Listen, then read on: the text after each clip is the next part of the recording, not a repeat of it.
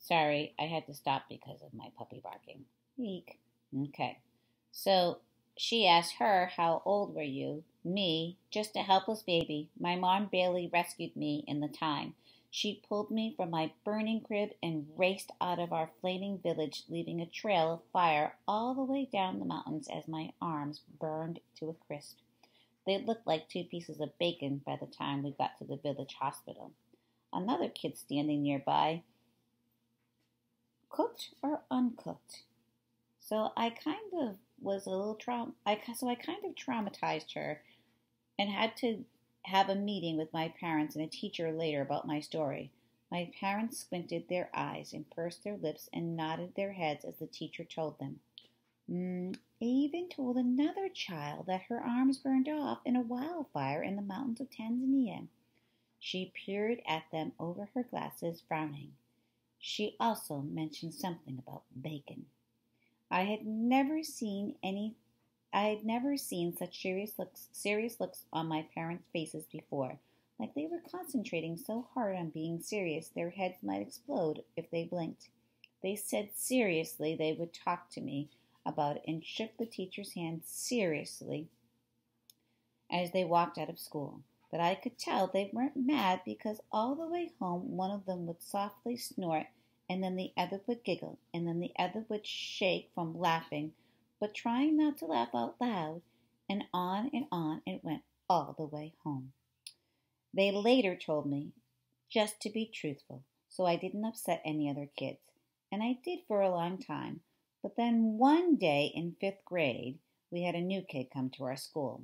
I had gone to the same school since kindergarten, so all my friends knew I was just born with no arms. When I sat down at lunch with the kids, he said, "Whoa! What happened to your arms?" All of my friends were looking at me, and what can I say? It exploded out of me and overfilled like an overfilled water balloon. I told him the crazy story about how I had rescued a puppy that had been tied to the train tracks just in time before a train nearly ran over it. Just in time for the puppy, but not for my poor flattened arms. You should have seen the look on the kid's face. Priceless. My best friend Emily burst out laughing, and my friend Kayla spit chocolate milk across the table. The new kid realized it was just a joke and started laughing too. Pretty soon everyone was constantly asking me, "Hey, Avon, which arms go?" And then I would have a new story to tell. Over time, my stories got more and more ridiculous. Alligator wrestling in the Everglades in Florida, freak roller coaster accidents, skydiving trips gone wrong. I made my stories as ridiculous as possible so people would always know I was joking.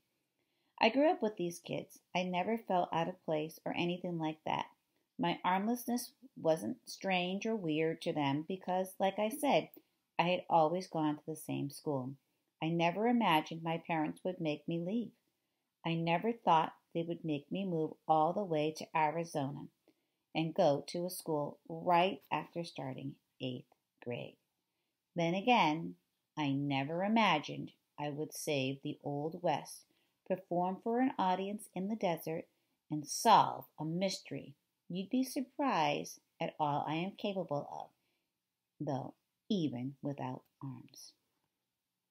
And that is chapter 1. So take out your paper, either the app or just regular paper. Draw what you visualized, and then post it to Google Classroom, and then we'll read chapter 2. Maybe I'll have a different look then. Bye, guys.